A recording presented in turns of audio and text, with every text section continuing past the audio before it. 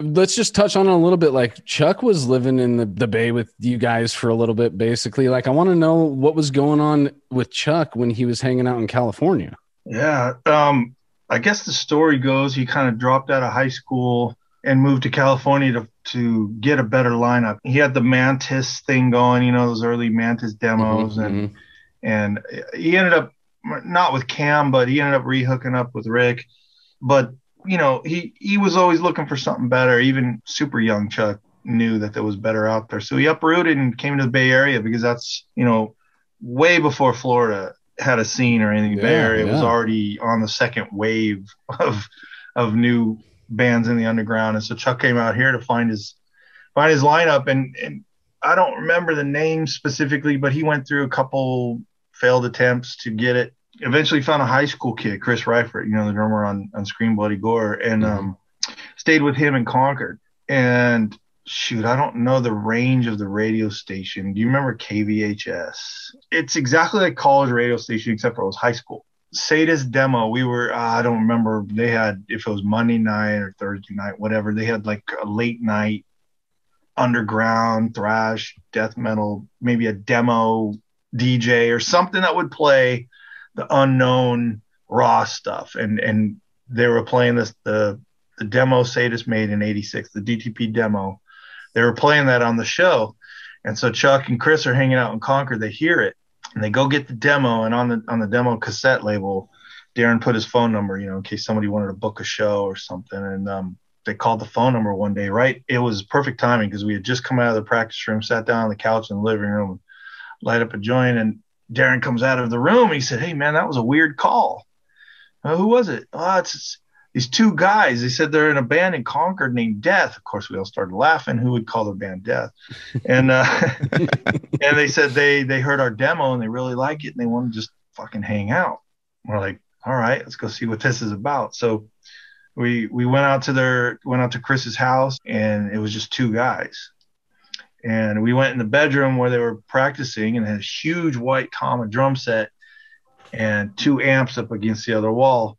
And one amp was connected to the guitar, and one amp was connected to a mic on a stand. And so they just said, "Well, we're gonna jam our shit for you." And fuck, we it definitely didn't sound like two guys, man. It was crazy. Wow. And they had just got out of the studio, like they just made the Mutilation demo, and it was amazing to watch because even though Darren was a super screamer for Sadist, we never saw anyone do that low guttural, Hmm. Hmm. and Chuck doing that. Just, I mean, dude, just a shitty mic and a cord into some PV bass amp or whatever the hell he had, and it was incredible. These two guys were so powerful.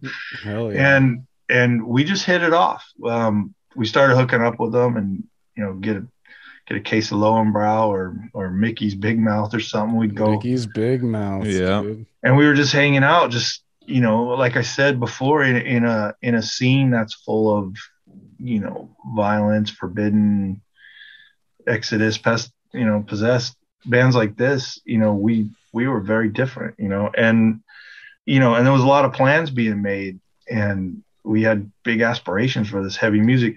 We practiced at Darren's dad's house, and Darren's dad, not only was he gone most of the time, but when he was there, he was cool with us making noise. So we had a nice setup in the house. So we had those guys move out to our room, and the deal was, they had free use of the room, but we couldn't have two drum kits. And Chris was totally cool with Sadist drummer John playing on this huge Tama kit his parents bought him. So it was, our drummers in heaven playing this huge kit. Like, oh man, I wish I had this. And of course, the two guys are just blown away that they could just, play for hours with no one telling them to stop. And then there was a pool out back, and we'd do flips off the diamond board and just get loaded. And it was a cool Oh, hang. And dude. switching off from four-piece Sadist jamming and having two guys sit over there and watch us, and then we'd switch, and then the two guys would set up, and then all four Sadist guys would sit along the wall and watch them. And the missing piece for Death was a bass player, and I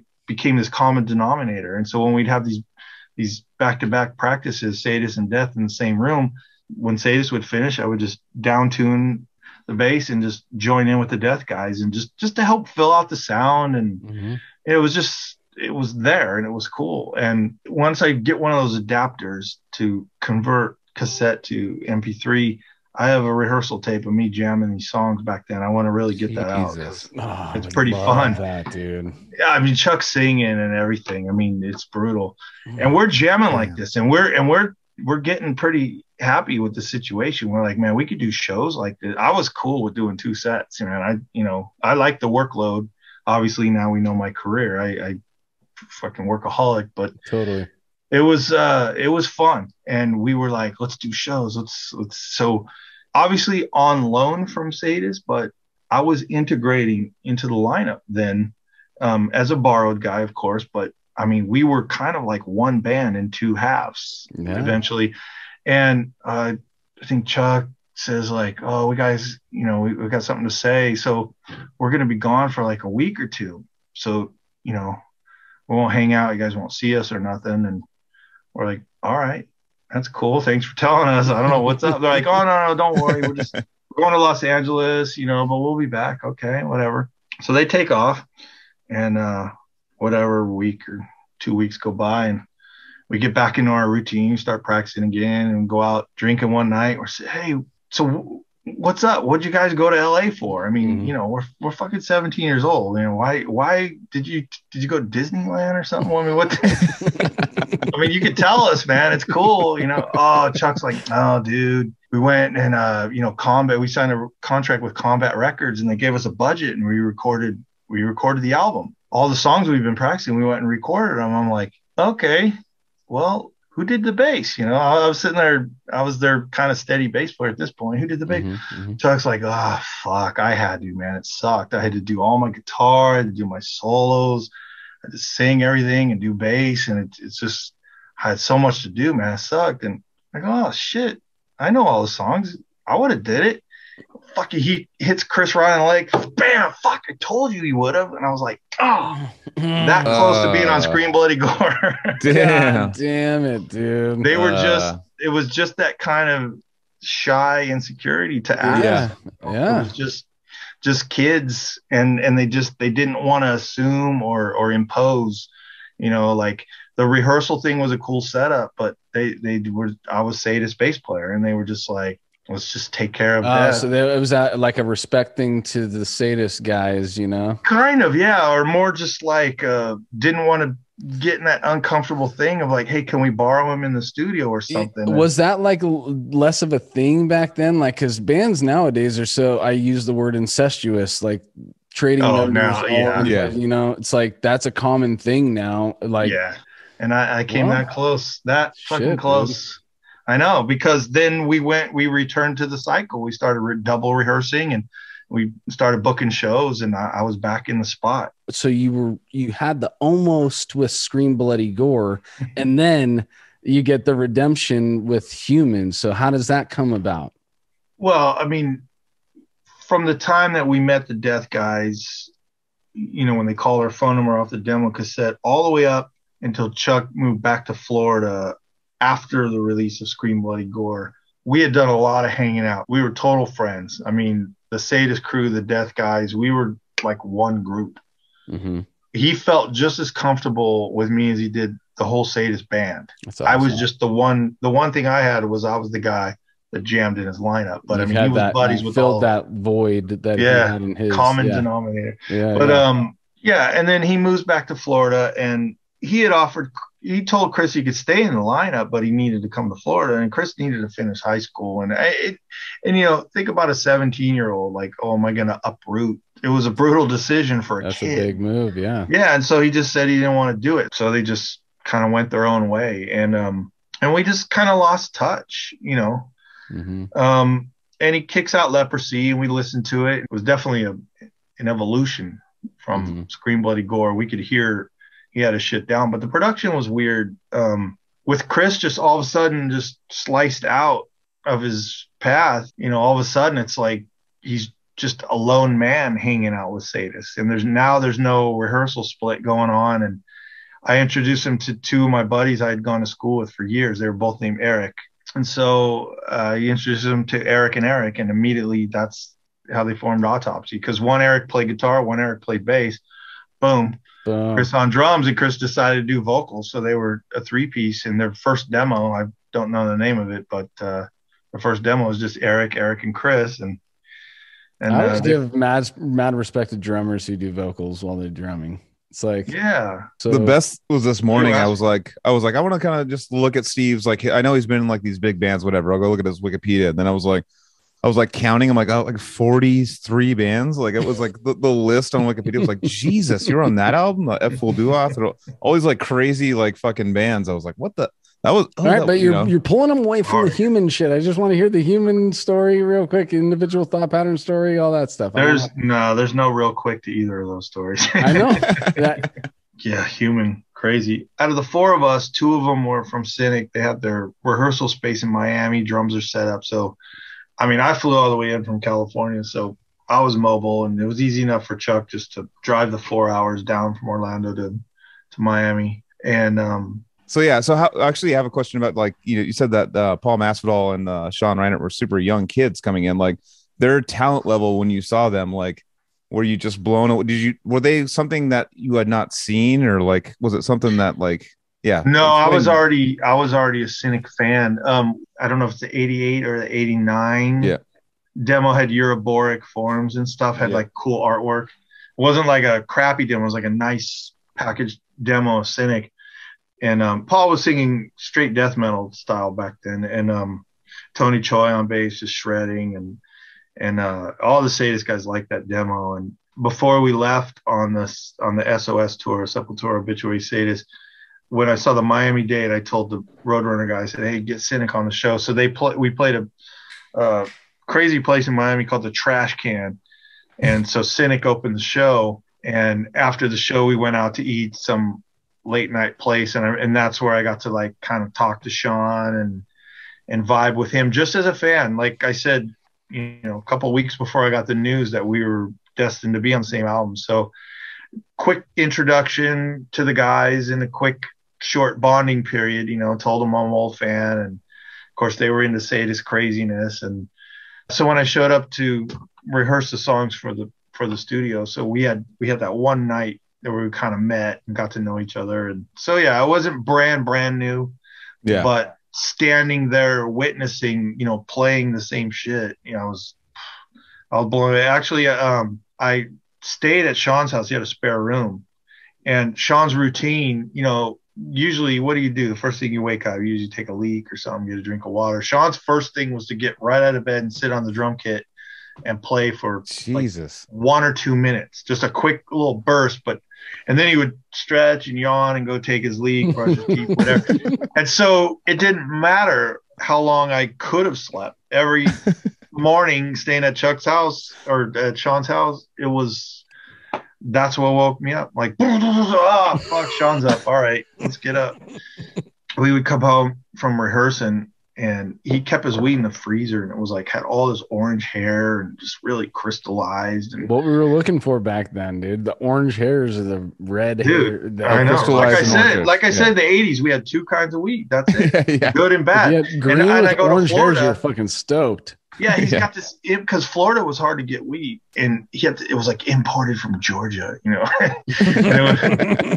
was crazy. And it was like fucking 2 a.m. We walk down the hill and go on his dock, get in a rowboat, and we would just lay on different ends of this boat and just look at the stars late. I mean, it's like 89, 90 degrees in the middle of the night in Miami. I mean, there's no real difference between day and night. It's just 24-hour short sleeve weather.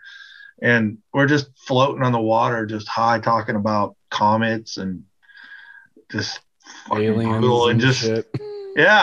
Just loaded and just floating there. And that's kind of the whole connection between me and him doing the album. I mean, it was just being zonked out of our brain and just in the studio playing shit like, dude, that's a comet, that's a fucking pulsar, man. Like fucking just loaded, man. Back then when we were in the studio, everybody recorded live, man, just like a rehearsal. It's like everyone played at the same time and all the mics were live. Okay, you could overdub vocals and you could overdub solos if you needed to, but back then the mindset and the technology level was a live recording. Yes, repairs could be done, overdubs could be done. It wasn't, we're not talking Beatles, Let It Be type shit, but it was old school, and that's how we recorded Human. But we would stop, and the engineer would hit the talk band and go, "All right, what happened?" And we would just look at each other and just be like, "I don't know." What are we playing? Like, fuck, take a break. And we'd go outside in the mosquitoes and we're loaded. So we go back in and like, okay, focus. Yeah. That was our mantra, because we would just get so absorbed and just derivative. Like we're supposed to be playing like Death, which is like paint by numbers. I mean, Death riffs are very structured, very simplistic, but with Sean in there doing that and me following him, it was going way off abstract. We would start laughing at each other like, dude, you're high. You're fucking high. So we're like, we would look at each other and go like this with our hands. We go, focus. Okay. And we play, we get into it. And it was no shocker to me that the following year, Cynic goes up to Morristown and record. And then Sean goes, dude, check out our new album. And I go, fuck, it's called Focus, motherfucker. Oh, shit. So I don't know. That might have been a coincidence, but man, I'm just imagining you guys going, dude, you're high. Nah, you're high. All right, focus. So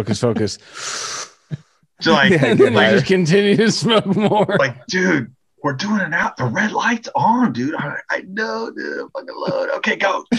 Wait. What are we playing? Like, I know which song. Oh shit. Yeah. It was quite different coming back 2 years later for Individual Thought Patterns. It was like, it was serious business, man. It was totally different thing, man. I mean, I wasn't indulging as much back then. I think we kind of waited till the work was done. Maybe Chuck probably fucking from the moment he woke up was puffing. I know I was on a different vibe. Yeah, the recording session was totally different. And it wasn't like kind of anything rigid. It was just a different, just a different vibe. I mean, I think Chuck probably puffed, but it was just probably a couple quick hits, and then we just got to business. It was way more focus, and less fucking universe and shit. So the Individual Thought Pattern shit. So that was like your round 2 with them, and then where do you go from there? Like after that, you toured that record, right?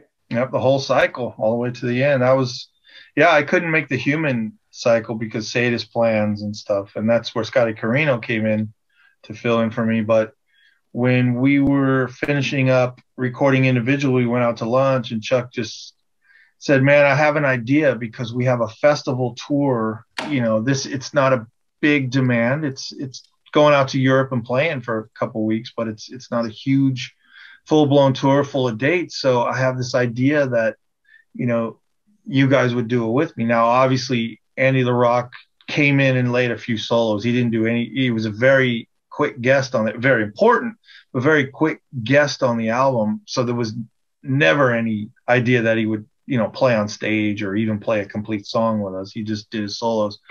So we knew we would have to get a live guitar player, but he said if me and Gene at least could do the first run, because the festival tour was occurring before the Individual album release. So he really, because we're working in the studio, he had no live band.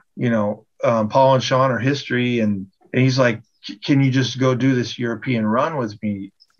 Basically just saying like, look, I'm stuck in the studio with you guys and I don't know what to do for a live musician. And of course we were both like, fuck yeah, we want to go play with Death. That'd be awesome.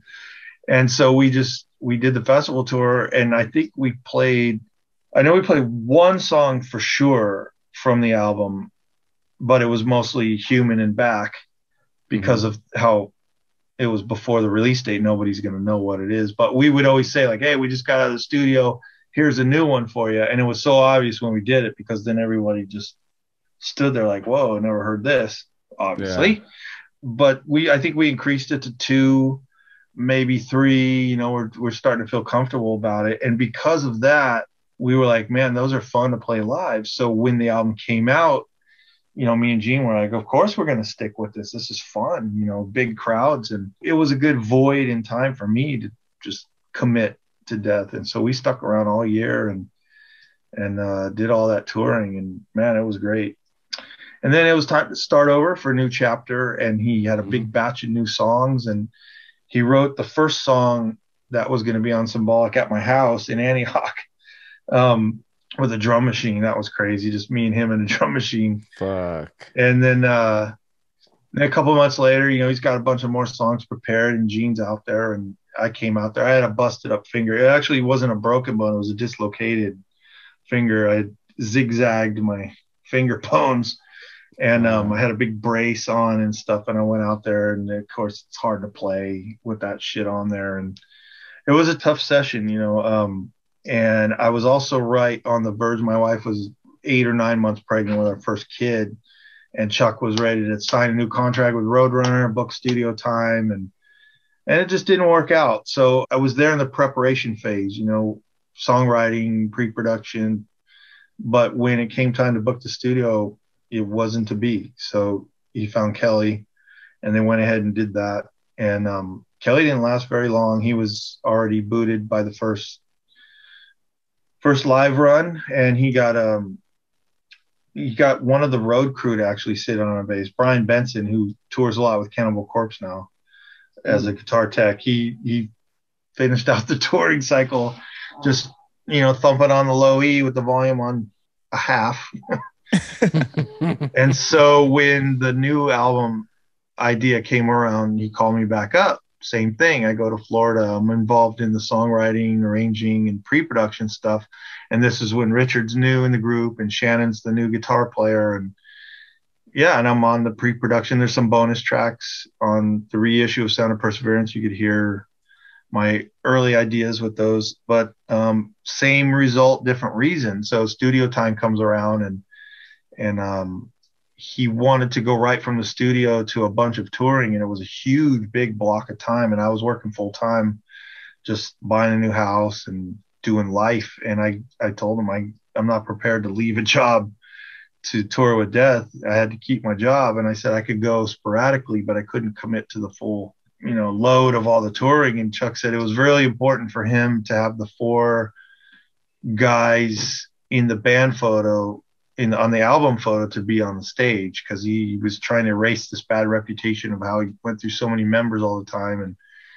And so since I couldn't commit long term to all the road work and stuff, that he wanted to get a guy. So he found Scott Clendenin, who had worked with some of the Control Denied guys and stuff. So yeah, it was like ever since Human, I was in, out, in, out, in, out. And so went back and forth like that. And then even after the Sound of Persevering touring cycle was over, and Chuck removed himself as a singer, got a new vocalist, and changed the name of the band, boom, I'm back in again. So yeah, a lot of history there with me and Chuck. But totally, to me, it's like one continuous timeline, because we were always talking on the phone, and I was like his go-to, when you would get a local guy to do the tour or whatever and didn't work out, boom, he called me back, and it kind of repeated like that a few times. So when Chuck was like, he had an idea for Control Denied, was it like something that he had always envisioned himself doing as far as stylistically, or was it just like, all right, we need to end Death, I want to change this around, or something that he always wanted to do? He got really bored of that vocal style. I don't know exactly when, but when he had to go out into the booth and sing during the individual thought pattern session, he was already burnt on it. Yeah. He just, me and him and Gene are recording all these cool riffs, and he's just like, man, we're kind of like the Rush of death metal. He goes, this is heavy, but it's also so creative. And then Scott Burns, engineer, tell him, all right, Chuck, go slap some vocals on there. And he hang his head. He go, oh man, time to ruin my own music. We're like, what? Fuck, you're the Godfather, dude. This is your thing. He's like, I'm just, I don't know. So all the way back then, he was already souring on it. And you could tell, because after that album, his vocal style really, really changed. And, he wasn't really a huge fan of the genre that he was a big part of creating. Yeah. He just wasn't a fan of it. When he finally disbanded Death and basically got the same lineup with a different vocalist and a new name, the singer he wanted was Warrell Dane. And Warrell wanted to do it. He just didn't want to remove himself from anything that Nevermore was doing. But those two guys, they got along great. They were very, very tight friends, very emotionally bound, those two guys. And if plans worked out, that's who Chuck envisioned his ultimate sound, was his riffs with Worrell Dane singing. That was, it was no secret he wanted Worrell, and Worrell couldn't do it. So his demo tapes, that when he, freshly writes a song and puts it all together for people to hear his ideas, Chuck would sing melodically and, say like, okay, this is me. Obviously we're going to get so-and-so, which became Tim Amar, became the singer of Control 9. But I have recordings of Chuck singing like that, and it's pretty good. But his vocal tonal quality, he didn't develop that melodic power metal style over all those years of doing brutal death metal, to where he knew it was fun and it was cool, but it wasn't convincing. It wasn't serious. It wasn't the pro level that he wanted, but he was right there almost. In fact, the track on Perseverance, Painkiller, the Priest cover, that's Chuck screaming. Yeah. He's a good cover too. Yeah. I mean, he reached up out of that the old death stuff, and he's up doing fucking Halford, which was, obvious one of his favorite singers. Yeah. But yeah, he really tried to get out of that death metal hole for many years. And he knew that if he just had a different vocal style under the band name Death, that the fan base would just leave. So he knew it needed to have a different name under it. So what's the reception in the beginning? I have no idea. You never paid attention? No, I mean, the album came out when Chuck was sick. So there was 98 was the last time Chuck played live. We recorded Control the Night in 99, came out, shortly after. So most of the time between 99 and 2000, he's battling health, trying to just walk, and he was doing various treatments. Like he would go into a certain treatment and they would tell him like, this is incurable. You only have X amount of time. We can't do nothing. Well, he wouldn't take no for an answer, and he'd go find some alternative treatment. I mean, and sometimes the results made an improvement. There was a point where they had this weird, I don't know, you went to Texas and had this X knife or something, and they took part of the tumor out, and it alleviated a lot of the pressure on his brainstem, and he got some of his mobility back, and he was feeling great. And he busted out a whole new batch of songs, and the music also kind of alleviated a lot of his, just the heaviness of facing his mortality and everything. Wow. But he was very productive, and we were chatting on the phone quite often about the plans of the new record, and how since the treatment took him away from the touring cycle of the first Control Denied, he wanted to, put out the second Control Denied and do a big tour, but he wanted to go out as Death first, as a Death farewell, and bring the Control Denied singer to do the last 3-4 songs of the set with the new songs, and have a physical transition on stage every night to, people in the crowd could witness Death turning into Control Denied. And he had this whole plan, and we were blocking time verbally. We were like, yeah, we're going to do the Death farewell with some Control Denied at the end, and then immediately go out as a full Control Denied tour. And he had these big plans and everything. And then this was in 2001.